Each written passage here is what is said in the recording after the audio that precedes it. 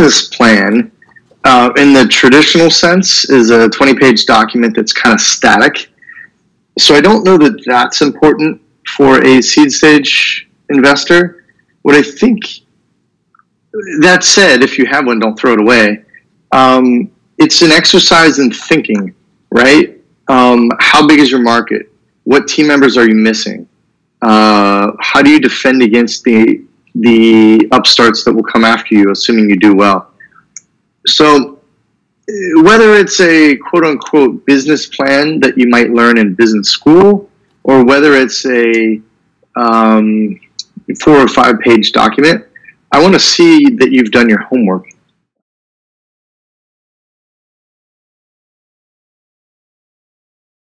Yeah, when I look at a business plan or a pitch deck or similar, I look at the problem they're solving, the solution, the market, and the team.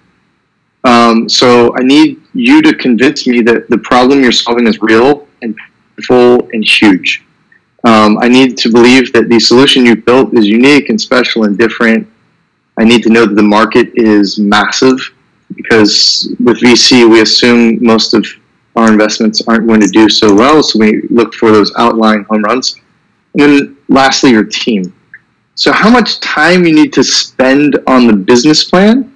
I'm a big fan of Guy Kawasaki's 10-20-30. So he says 10 slides, 20 minutes to pitch it, and 30-point font.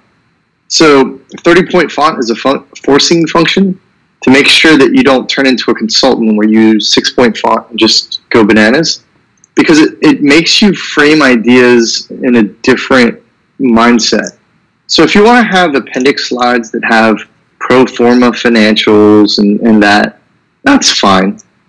But I think I've seen them go either way, where you'll have someone who has a really deep business plan and has talked to 0 customers, or someone who, and this is what I would prefer, someone who's talked to a ton of customers, has a great idea of the market, and has like 2 or 3 slides that sort of say, here's what we're doing.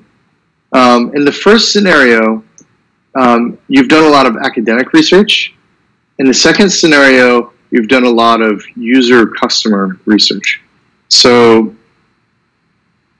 I don't know if it's days, weeks, months. The answer to the question I would say is, once you feel you know the opportunity, once you understand the market, immediately start building, start growing, start selling, because it only gets harder as time goes by.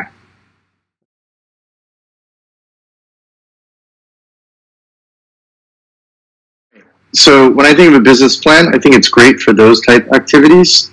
And, you know, quite honestly, any business plan is going to get a nice dose of reality handed to it by an investor. So if you think, you know, I was a judge on a pitch contest a couple days ago, and a company says, at year 5, we'll have $800 million in revenue. Well, I hope for their sake they do. That's probably not going to happen. So in that regard, the more granular and more detailed a business plan can explain how you get there, the more believable it becomes.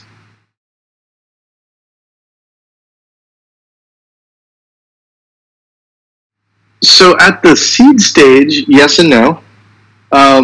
I don't need you to go really deep. I don't need you to say, we're hiring Bob, and here's his resume. You'll see that it's sort of a Series A stage where you say, these are our key new hires. These are the people we've identified. I do want to know use of proceeds. So we'll say you're raising $1 million. I've typically seen a slide where it'll say 3 things on one slide. We're raising $1 million. We plan on spending $400,000 on salary and new hires, and the other $600,000 will be on marketing, advertising, sort of brand build, whatever that is. And use of proceeds, we anticipate, we're a widget company. We sell hardware widgets, and we think that, you know, we've sold 1,500 to date. We think that we need to sell 10,000 to be, you know, viable for a Series A. And then that becomes a discussion point where you say you think you need 10,000. I might say, well, I'd like to really see 30,000 because I think that you're the best widget in the market, and I want to see if you can really, spike growth. And I think that's a great dialogue because, one, you want VCs that understand what your widget is, that understand how hard it is, how long it takes to sell, and if there are unreasonable expectations between the founder and the VC, it's probably not going to be a good fit. Because remember, these are long relationships. So if you think you can sell 1,000 and the investor says you need to sell 20,000, you can have a discussion, but it might end up being where it's just not a good fit because they don't get what you're up against.